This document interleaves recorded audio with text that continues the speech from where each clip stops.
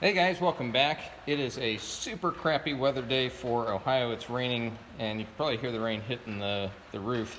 But anyways, we're out here in the barn. We're using the Ford F-250 tailgate here as our table. And we're gonna take a look at another $5 knife for $5 Friday Night Knife. This one comes from BUDK, as usual. It is made in China. The model number is BK4667, and yeah, gotta get that handcrafted in there, not machine crafted. It's handcrafted. Anyways, got the Dragon Fire here. This is taped up. I have not opened this yet, so we're gonna dig right on in. We're gonna use CRKT here. Boop. It didn't flip all the way out.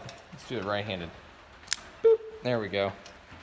All right, so this is the LCK from CRKT, and I think that's just those two. Ooh, we are in for a treat. We are in for a treat today. Yep, I've had this one a while. I forgot what it looked like, but yes, sir.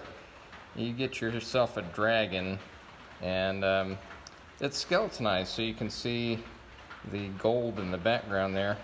So you can see on the side here, you've got the plate on top, and then you got the, well, I'm colorblind, sorry. I think that's red, so my apologies.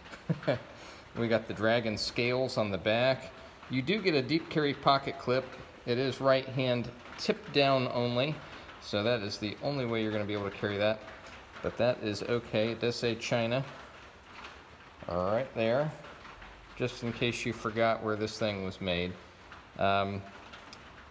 Yeah, overall, you know, it's a little weighty. I think it's steel and aluminum on here, but yeah, let's go ahead and, I mean, it is a metal pocket clip, and the pocket clip is, it's not got a lot of retention on there, so that will probably be sufficient, but it's not going to be very hard to get that into your pocket. So that's actually a good thing.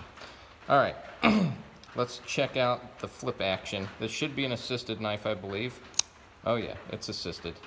And there you go. You got that dagger style on there. There's the whole knife. You do have a black stonewash on that. Let's take a look at the bevel, because usually those on the cheap knives are pretty uneven. This one actually looks pretty good. This is way better than that timber rattler that I reviewed last. If you don't know what I'm talking about, I'll leave a link in the description. That thing was complete trash. It is a liner lock, and you do get some jimping on that lock. So that is actually very aggressive, very easy to get a hold of. And I like how it protrudes out past the body of the knife there, so you can get real easy access to that with your finger. And you do have jimping up here. It's kind of the reverse of the way I'd want it. I'd want the curved side to be, I'd like it to be like that, not like this, because this doesn't really give me anything to hold on to, I guess, if you hold it like that, but that's very non-ergonomic there. Let's get around here with the right hand. So it is pretty easy to close one-handed. The spring engages right about there, so almost perpendicular to where that spring engages, and seems pretty decent. I mean, it rockets right out of there, and seems plenty strong enough to get a good lockup. Lockup is good, making full contact there, but it's not too terribly late either, so that is good. Watch that. Boop. There it is. Let's check the centering on this guy. Centering is, well, it's not too bad, actually. Not too bad. Actually, it's really good. So, happy with that.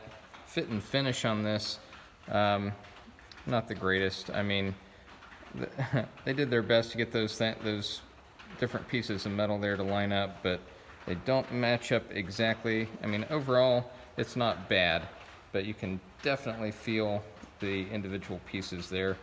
But I do like the stone wash finish on there. It's pretty nice. And yeah, that dagger style, but it's only sharp on one side, obviously, so you can close it up. You don't want an edge over here, because then you couldn't get it closed up. But yeah, pretty nice. It feels sharp,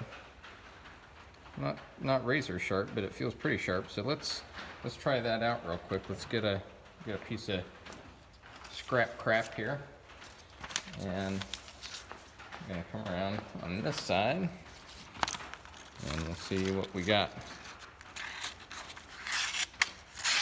Yeah, so not super sharp, but not super dull like that last timber rattler we had. This could definitely use some sharpening. It's not good. I've had worse, but this one is not so great. So definitely right out of the box could use some pretty good honing. At least the bevels are even though, so it shouldn't be too hard to get that thing in shape and get it razor sharp.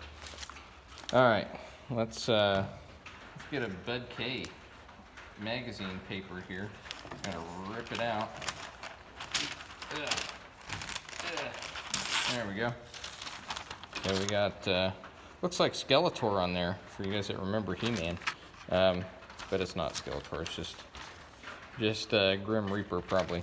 But let's see if this thing cuts. I don't know if it's going to.